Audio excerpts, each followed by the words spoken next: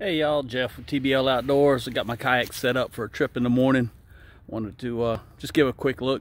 Most of y'all have seen the setup. Been a few mods, the most recent mod was the stakeout pole holder. I'll zoom in on that when we get around there. So let's turn around and let's take a quick look.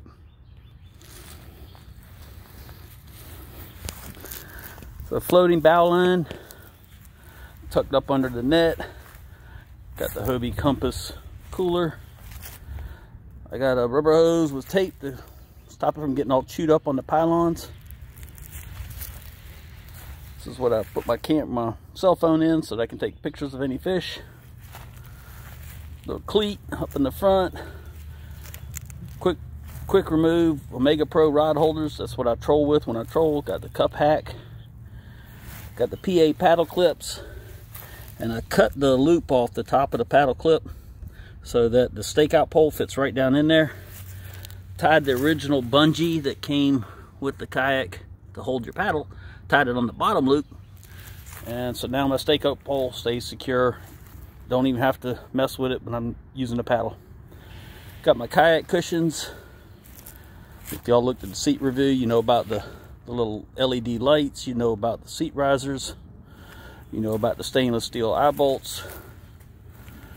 Got the Hobie pack on the back of the seat filled with soft plastics and a couple spools of leader.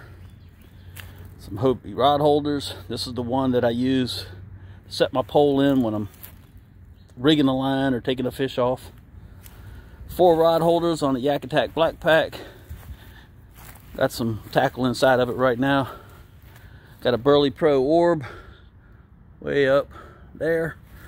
My thin blue line flag. Remember, TBL Outdoors. Another Hobie rod holder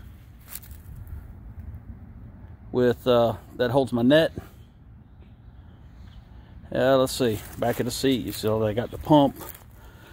Got the Hobie Burley Pro raised up steering handle. I forgot to show you my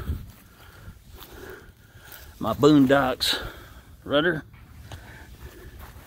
In the back, inside the hatch, got a whole bunch of tackle, but it's also in the Burley Pro bucket bro. Got my catch board, little Lowrance 5-inch unit, and that's it. See you later, YouTube.